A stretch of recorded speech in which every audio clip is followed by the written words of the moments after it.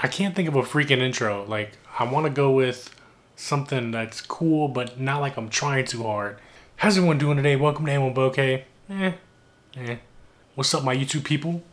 Love you guys. It's okay. I don't know.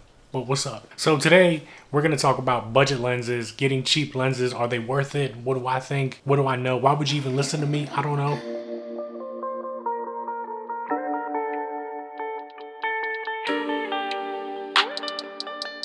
Let's start with the pros and the cons. For the pros, number one is the price.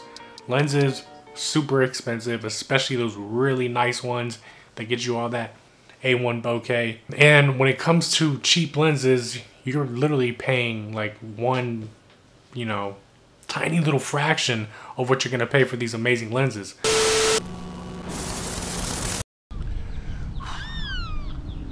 You ready? What are you doing? Come here, man. Smile. All right, guys, so I'm here with my best assistant who's gonna help me show you the quality of these lenses. While vintage and budget lenses are amazing, yeah, check it out, enjoy. All right, get out of here, man.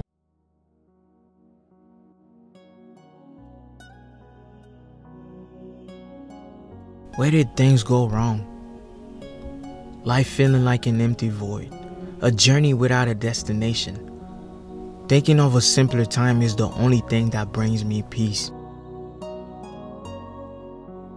But now I'm just a plastic bag floating around. Shout out Katy Perry.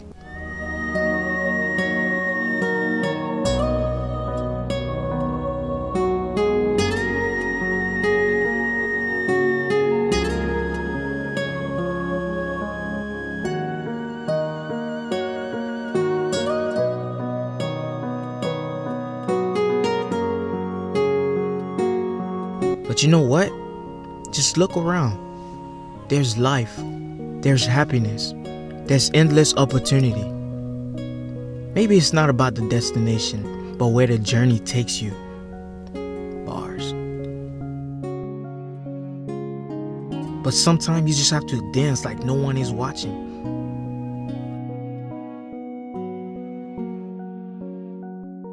Peer.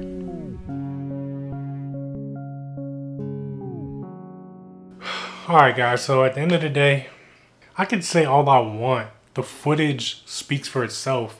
And would I recommend vintage or budget lenses? Yeah, hell yeah. I would honestly say get you one. Use it for a lot of stuff. See how it grades, see how it shoots. And then in the meantime, just like do your research on those other budget lenses and see how you like them. Because before you know it, you're gonna have like 10 lenses and then you're not even using them, which is what I do. I don't recommend it because then they're just taking up space and I don't like clutter. All right, so yeah, so the pros are they're cheap, amazing image quality. It's so worth the money. And honestly, it's kind of cool that you can get a lens that's like stood the test of time. It's like, I guess for me that's cool because I haven't been into cameras, for very long, and it's like pretty dope when it's like you get something, it's like, damn, this is like, who knows what this thing has seen, man, since like the 70s or 60s or whatever, and it's just like film and digital, like it's cool. I don't know, it's cool to me. And I would say the cons are you just don't know what those vintage lenses have been. To speak on the pros and cons of lenses that are like you can buy brand new for like 50, 70, 150, 200 bucks. There's definitely some solid lenses you can get for that amount of money. Some of them, the really cheap ones that are kind of low key, I don't know. You're gonna have to take your chance, man. And that's why I just do your research. Let somebody else buy them and do a video on them. If you want, check out my per gear lens video. Anyway, so what is your cheapest lens? What is your most expensive lens? I want to know. I'm super freaking curious, bro. I want to know. And yeah, drop it in the comments. What do you think about vintage lenses? What do you think of those cheap lenses? What do you think of really expensive lenses? Do you feel like they're worth it? Let me know in the comments. What's your cheapest lens? What's your most expensive one? Yeah.